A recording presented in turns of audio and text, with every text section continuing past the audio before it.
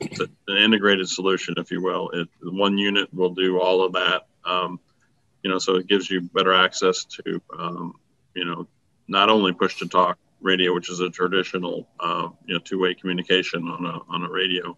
It gives you high-speed video camera access, high-speed data applications, and they, at this point right now, have the ability to run Android apps like a cell phone. Welcome to the Wireless Communications Explained podcast, where IT, engineering, and operations professionals learn about wireless communications. This includes how to develop true dispatch communications, implement and manage communication tools, improve one-to-many communication, keep up to date with security and customer satisfaction trends, increase coverage and range, and roll out push-to-talk technology. Welcome to Wireless Communications Explained.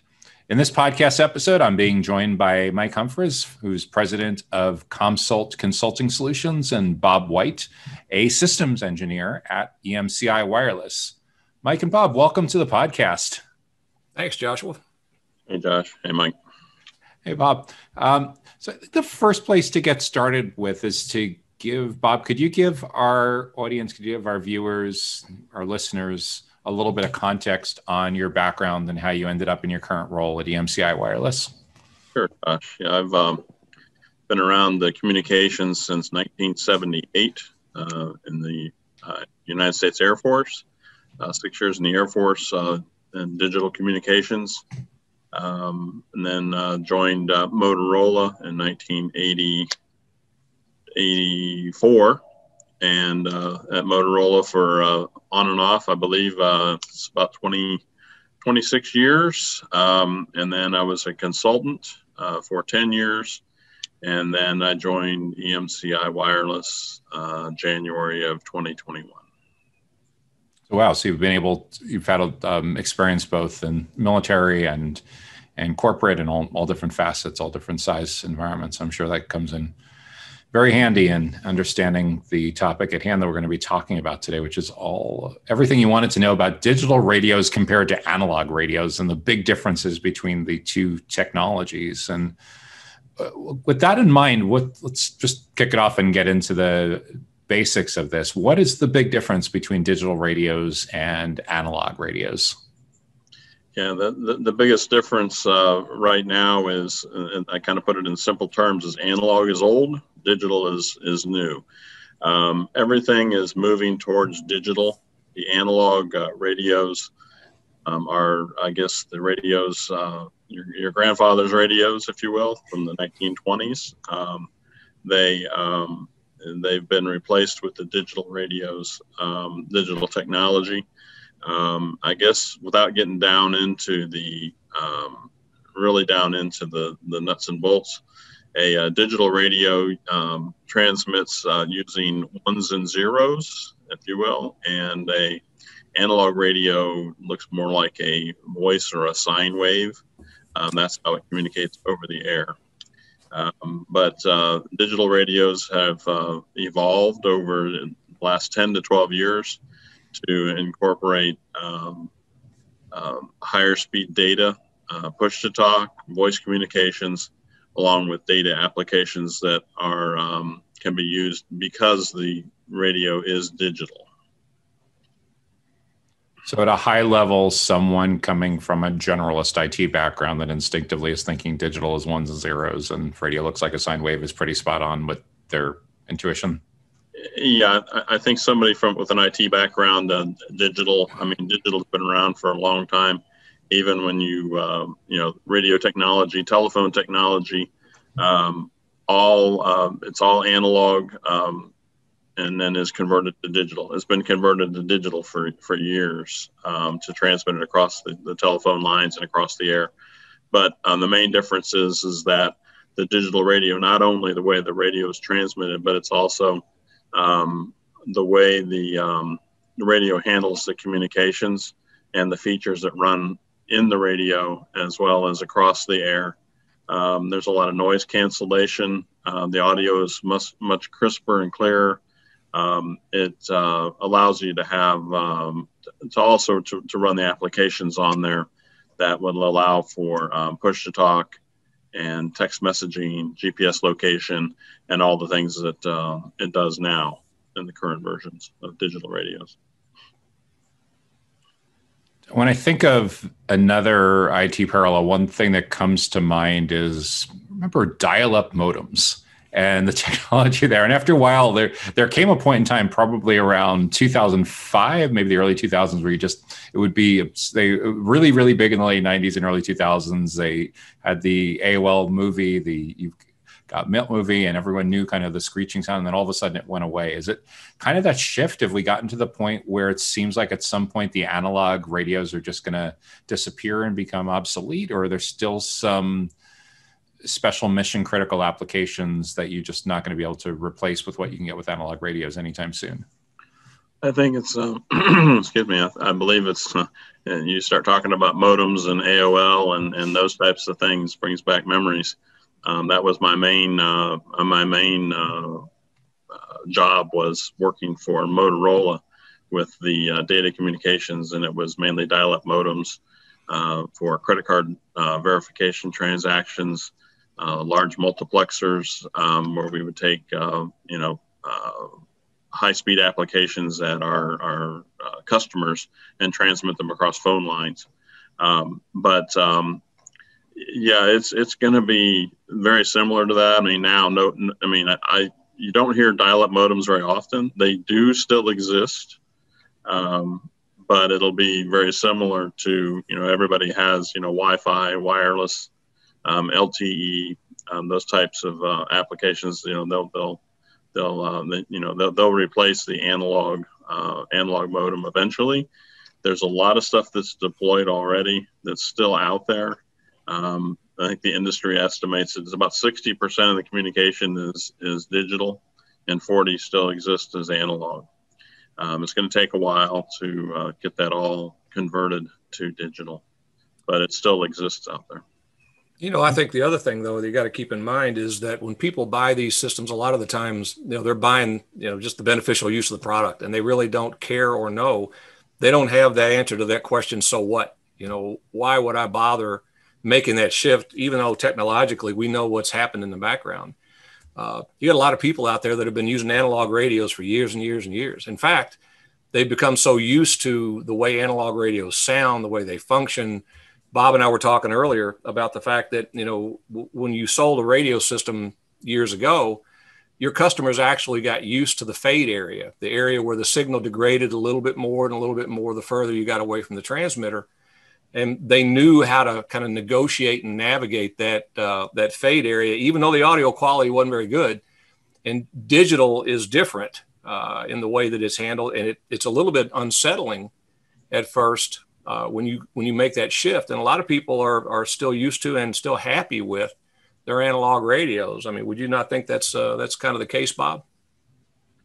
Yeah, I think that is, Mike. I think the shift to digital is the voice sounds different, but as you talk on the radio, you can recognize the person on the other end with the digital radio. Some people will complain that you can't recognize them. It's more digitized, it's more mechanical sounding, but you can recognize them on the other end.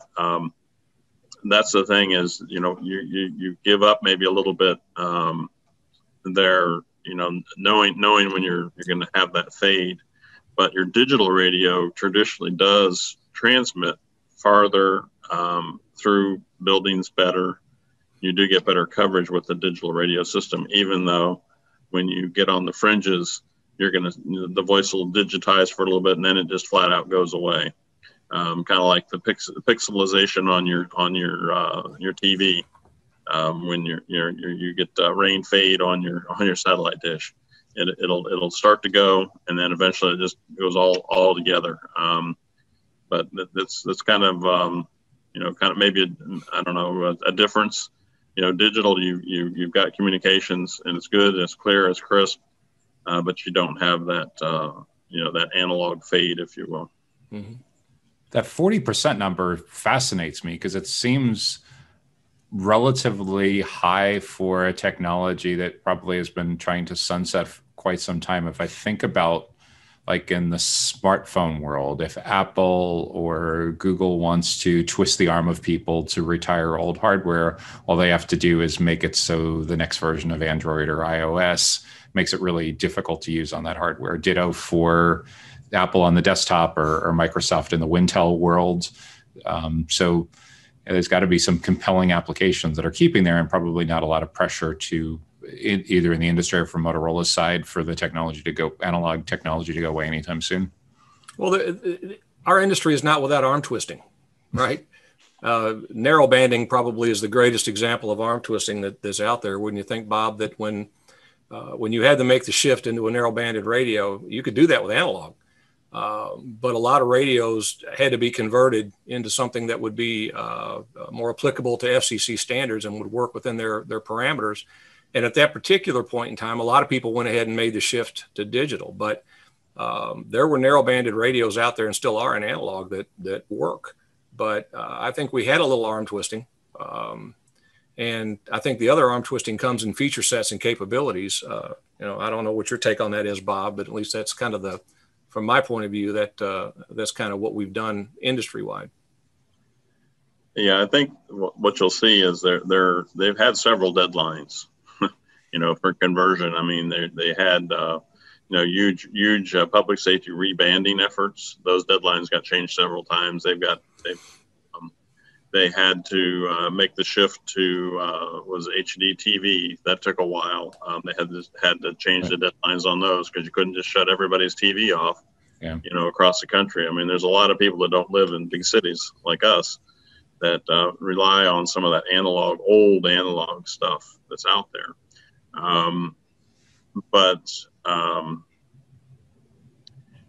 I think that it's that's the thing is there will always be. I mean, there's ham radio operators. There are other people that they it's just not something that they're gonna if it's still working for them, they don't see a compelling reason to go spend money and change to a digital radio.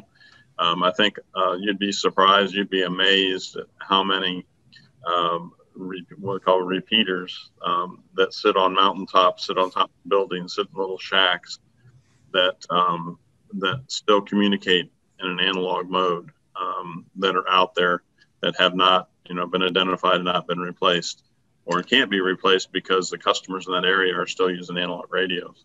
But it's probably a pretty high, it's a pretty high number, but it's not like you can just shut them off and shut off all your customers, especially when you're the federal government that's doing it. Yeah, that got me thinking too of what's the FCC's position on all of this? Do they generally go with the consensus, or do they have a strong feeling one way or the other of supporting digital as opposed to analog radios? Or does it vary by administration? Yeah, I really don't know the answer to that, Josh. Actually, it's all about efficient use of the spectrum. That's their primary. Number one, it's a revenue source now, right? And they auction off frequencies. They make millions and millions and millions of dollars. And there's always a constant fight going on. The spectrum's a natural resource, and it's a finite natural resource. And it's only through technology that you can continue to squeeze more capacity out of that finite resource. So the commission is always interested in finding more efficient uses for the spectrum, better ways to deliver that particular natural resource to the users out there.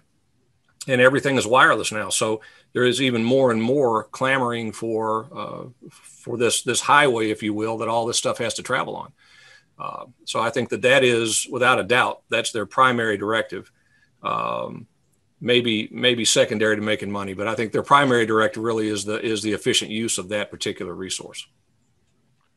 So you mentioned when it comes to digital radios, it's a lot of times the applications that are driving usage. Do you see that as the biggest advantage that digital radios have over analog today? Is that the biggest problem that digital radios are solving, is that they're introducing all these new applications? I think so. I think, and again, Bob and I had this conversation, and Bob, I'll let you chime in on the difference from the capacity and the bandwidth standpoint. It changed the game for the actual end users of the product, so that they now have the ability to do a lot of different things that they couldn't do before.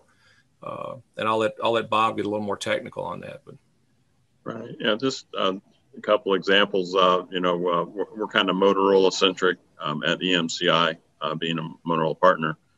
But there are some very high-end radios, public safety radios, commercial radios that have the ability to work not only on the radio system, they work on Wi-Fi, they work on LTE, and they have the ability to do an integrated solution, if you will. One unit will do all of that. So it gives you better access to, not only push to talk radio, which is a traditional, two-way communication on a radio, but it gives you high-speed video camera access, high-speed data applications, and they, at this point right now, have the ability to run Android apps like a cell phone, like a smartphone, not just a cell phone, but a smartphone. So all that stuff is opened up with the higher speed. That's always been the drawback on traditional LMR, land mobile radio systems, is that the data applications had to be small. They didn't have a lot of bandwidth, but now with the Motorola radios, they've created the ability to connect them to LTE, a public LTE or a private LTE, and use that for their communication. So from the standpoint, there's a lot of different kinds of roles, a lot of different kind of verticals and applications for wireless radios. What's the primary driver for a security concerned IT manager, maybe that's in a regulated space, from the standpoint of someone that's especially security concerned? What's the big advantage that digital is going to provide over analog? Or is there? I would say probably the only one I could really come up with on that, Josh, is that encrypted communications is becoming more and more prevalent. They are encrypting the voice so that it can't be captured over the air or on the internet, or if it's IP based, it's going to go across the internet somewhere, but they can encrypt the digital signal much easier. Without the delay. And there used to be a lot of delay when you encrypt, and it would also affect the quality of the voice. But the encryption schemes nowadays are much better with the digital radios than they ever were with the analog radios. That's the main difference that I can see security-wise. But, an IT manager is, not only worried about the radio system, but he's worried about the data that's coming from the radio system into his system, his IT corporate backbone, if you will. So once it's encrypted at the end. It's encrypted at the radio on either end. The device on either end is encrypted. So once it's in the IT system, you can't decrypt it. So until you get it out the other end on the other device, that's the only thing I can really think of would be maybe an IT manager. And what we see a lot of times is as the radio systems have evolved, is the IT manager a lot of times is the person that inherits the radio system because it has an IP address. And so the traditional radio shops are not what they used to be, since now they're digital. They have an IP address. They'll be taken over by the IT department. And that's a fact as far as who the point of contact is with customers and everything else is now the IT director, the IT manager, the CIO, CTO. They're intimately involved in all things that were traditionally maybe operations, maybe they were facilities maintenance, they were security, that were your points of contact. And now because of all of this integrated technology that all interfaces with IT, that is now the individual that is the driving force behind the decisions and understanding what happens. And I think that because of the digital migration, the change to digital, that's one of the shifts that took place overall. So, yeah, I'm thinking like the person who's losing sleep over, is the VPN investment that we have good enough? Is the public key cryptography really keeping up with the bad guys? Is the SSL, all these things that they're constantly worried about with having having their checks and balances in place with cybersecurity. So yeah, it sounds like similar concerns as you move to IP-based radios. Sure. Next area I want to talk briefly about is how digital and analog radios compare for someone following a natural disaster. We're actually recording this at the early end of Atlantic hurricane season. So a natural thing that someone would be wondering is there any advantage to staying with analog as opposed to migrating to digital or vice versa for different kinds of applications that would use wireless when there's large areas that are losing power, losing telecommunications lines? Yeah, Josh, what I would say is that since the digital technology is newer, it's more reliable, it's a more reliable choice. It has a better chance of working during the disaster and or following the disaster. A lot of the radio operators or system operators, they will what we call in the industry, we call they harden their sites, which basically means that they have a backup generator that's going to keep that thing on the air for a number of hours or even numbers of days. And a lot of those sites have if they have the antennas that are wind speed rated, the towers are more solid, especially here in Florida.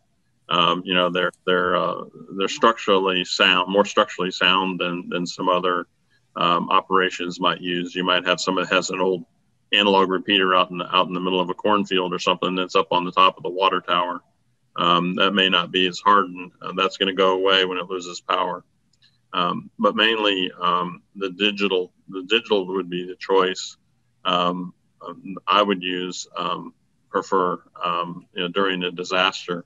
I remember being here in Florida during the 3 hurricanes back to back to back, and the everything went down, but the digital radio system that I was working on that stayed on the air the entire time, and it did not suffer any outage.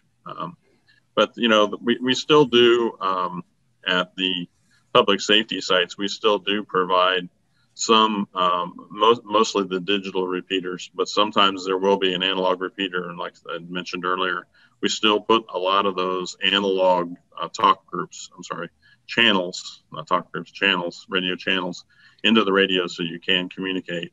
If for some reason you lose the digital system, you might be able to get out on the analog, but the digital would be, we're going to pay most attention to keep the digital channels on the air. For installation that's really concerned with continuity and resiliency following a natural disaster, I know coming from the mission critical data center world, it's common practice that they'll use battery backup as a supplement for that short period of time between when there's an outage and when the generator is fired up. Is there that same kind of concern when you're putting together wireless systems? Is there usually batteries that are providing kind of that instant before the generator takes over? Yeah, that generally is how they provide the backup power. Is you run on your commercial power, you're backed up by batteries first, and then in the interim, the batteries keep the system up on the air, and then the generator will kick in. Then most counties or public safety, even commercial, will have contracts with the local propane or diesel fuel provider. They've got contracts, to keep those sites on the air. So they've got priority on fuel delivery and stuff like that. So one of the other questions that I have is, I know EMCI Wireless does a lot of work with law enforcement, and one of the situations that sadly has become way too common in the last several years are active shooter situations. And that kind of crisis, would someone from law enforcement generally prefer in a situation like that to be working on analog radios or digital radios? I think the answer to that is that they would want to have the clearest, most reliable communications between the commanding officer and the sniper or the person that might be might be ready to take the shot, to take out the perpetrator. There's a big difference between the conversation or what you hear between shoot and don't shoot. If a syllable gets cut off or a word gets cut off, it means something completely different. It means a matter of life and death to somebody. It's going to be much clearer, much crisper on a digital system. You wouldn't have the interference. You won't have somebody cutting in. There's no crosstalk. Wouldn't be the crosstalk issue where somebody else would jump in and confuse the conversation. And they're not going to pick up conversations on a scanner. They're not going to be able to listen in necessarily. You've got more security. But I think the other thing is going back to some of the things that come along with digital, with the integration of all these different technologies, is when an officer can actually go live feed into a video that's in a school, as an example, and watch what's going on just from his mobile device or his mobile radio or whatever the case may be. That's all been a benefit of digital, and that's another life-saving scenario right there that points directly to the fact that the integration and the collaboration between the private system that may be in the school and the public safety system, and the ability for those two things to coordinate is a pretty critical function. Yeah, I mean, it brings to mind the tragedy that happened in Parkland in 2018, and there was a lot of talk in the days, weeks, months following that the law enforcement had a lot of difficulty communicating using radios, that there was delays on the video feed that people had assumed weren't there. And it seemed like in the year following that, I live about 45 minutes north in Palm Beach County, that there was a big interest in the schools and hardening perimeters. They put a lot of resources into that. And then sure enough, within a year later, the pandemic comes along. Do you see the general environment now where you see school districts wanting to upgrade that, or the sheriff's departments that support the school districts wanting to support that? Or is it the kind of thing that they were super interested in talking about it in the months and weeks following it, and now the technology has been moved more to the back burner because of more pressing issues? No, it is fully on the front burner, and fully between public safety and the education market, those are probably the two most robust markets today. And for those very reasons, for the unfortunate reason that, you have to do more to provide safety to the students and staff in the schools. And of course, it carries over to hospitals, healthcare and other things as well. But, the light is still shining very brightly on that need. And there are millions and millions of dollars being spent regularly on upgrading systems, whether it's the coverage of inside the school itself, which Bob is very active in I know in helping with BDA DAS systems, which are basically systems that allow for public safety to have full coverage in every corner of a building, and up to and including the video component, access control. All of those things are wildly important and wildly popular today, more so even than after Parkland, because it's grown even greater since then. I mean, you can go back to what happened in Connecticut 8 or 10 years before that, and what happened in Colorado decades before that. I grew up in the 80s, and in addition to fire drills, we had air raid, where we got under the desks in theory, because if there was a bomb strike, that was going to protect us. Yeah, right. Yeah. My kids are growing up in this era where they're very all too familiar with the code red drills. So it's definitely part of another adaptation with all that. So shifting gears from the active shooter law enforcement applications over to hospitals, healthcare, that's another area that's faced incredible amounts of pressure to do more with less over the last year or two during the pandemic. How do hospitals generally make these decisions on deciding whether to use digital as opposed to analog radios? Yeah, what we found so far, a lot of the hospitals, like you had said, they're behind. They're kind of behind the curve. A lot of hospitals still use pagers, if you will. I mean, they page the doctors, they page the orderly, they use pager systems. So what we, I guess, what I see there is they need to move into the digital era, if you will. I mean, they have a lot of, their tablets, they've got their pagers, they've got their cell phones. they've got all those, but nothing is really integrated. They need an integrated communication system that works on not only the radio system, but works on the Wi-Fi, works on the LTE or the private LTE in that hospital. That's always kind of a thing with hospitals, is they usually, they need to talk within that big concrete building.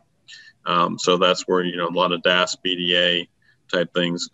Those types of devices are more user friendly, I guess. They work better with the digital radios. They will work with the analog radios. They will repeat the signals analog, but for the integration of all of the systems, they need to move to digital. And I think that we are seeing some of that. We don't see that much. They do need, they need at times, instant access, push to talk on a radio. They need to talk to somebody right now. And they do suffer, a lot of, they got big concrete buildings, and, they don't talk very well inside of their radios, don't talk necessarily that great inside of there. With a digital radio, you got a better chance of talking in that building than you do with an analog radio. But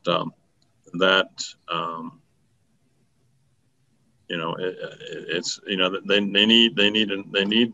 they need communications in that hospital. I guess that's all I'm say there. But I know I'm working with a lot of managed service providers over the years that do Wi-Fi installations. I know they've had a lot of complications and challenges with just installing access points for the regular 802 kind of technologies. And imagine it's the same kind of thing. Are hospitals incredibly unique because they're using so much concrete? Are there other environments where that poses challenges, or the hospital is truly unique like that? It's always challenging in a building that is that's being retrofitted for a DAS, BDA system, Wi-Fi, LTE, whatever goes into that building. Those are your older buildings. I believe, now there are, building regulations that if a building is of a certain square footage or a certain size, that has to be built in at the time that the building is constructed.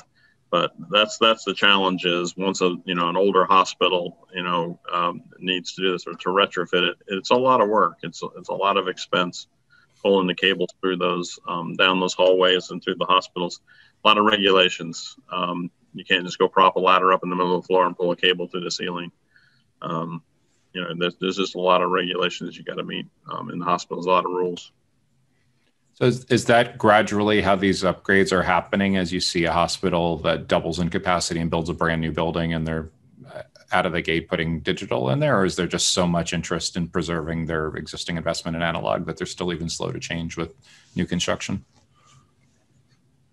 I would say they're slow to change because of the expense. Most of their money is probably being spent in the newer, the new wing of the hospital or the new hospital that's going up. The retrofitting of it is a lot of expense to pull that cable through the building and install access points, and that's usually that is most of the cost of installing a DAS PDA system, is the installation of the cable and access points. One more industry application to talk about. We spent a lot of time on this podcast talking about hotels, hospitality, entertainment. In the hospitality and entertainment space right now, what's the default that most people are choosing? Are still most people preferring analog, or has there been a move to digital? That's an interesting vertical because it's so widely varied in terms of size and scope. You may have smaller hotels and properties that analog radios are doing just fine.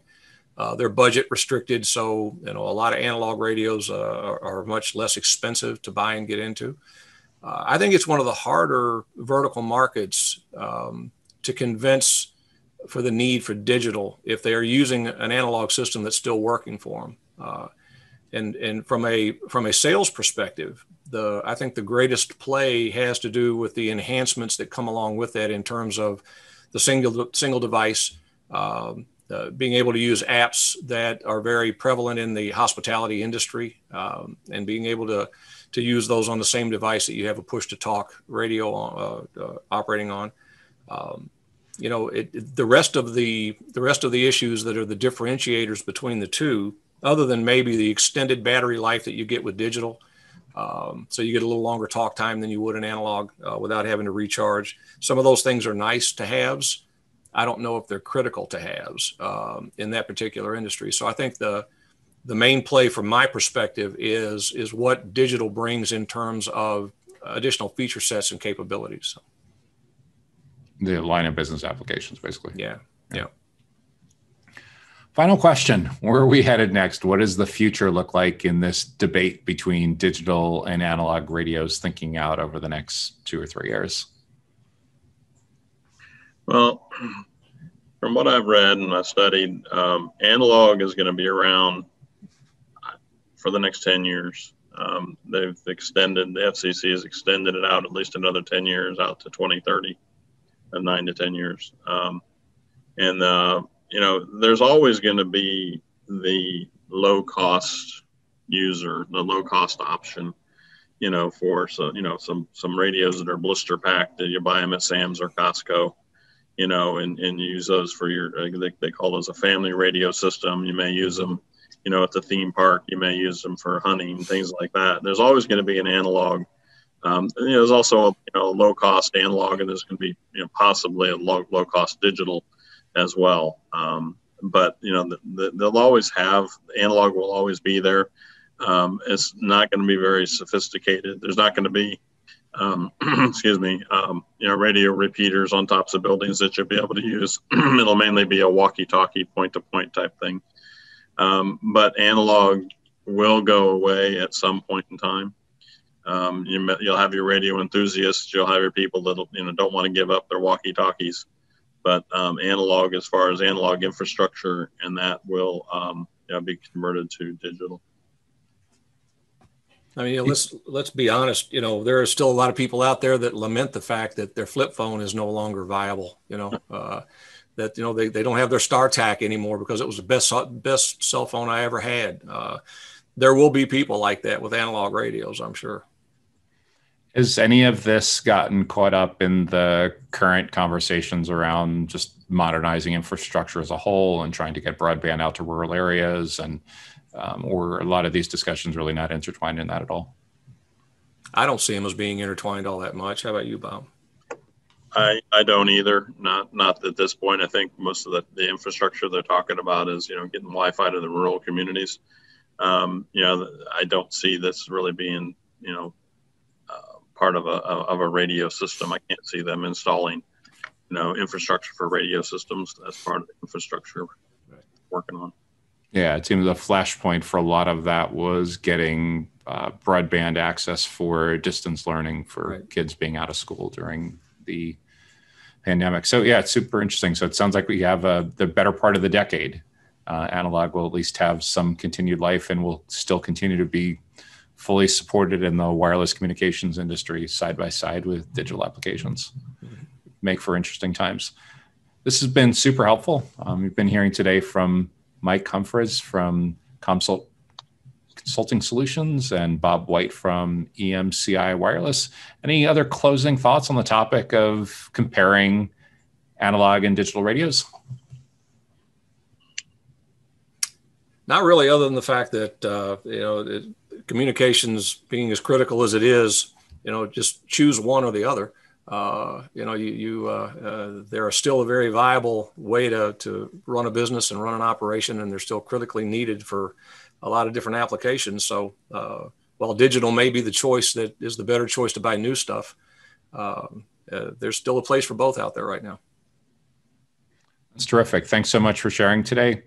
Thanks, Mike. Thanks, Bob, and wish you all great success in continuing with your wireless installations.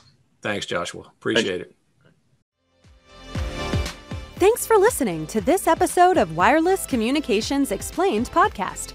To get notified about new episodes, subscribe at wirelesscommunicationsexplained.com or wherever you like to consume podcast episodes, including Apple Podcasts, Google Podcasts, and YouTube.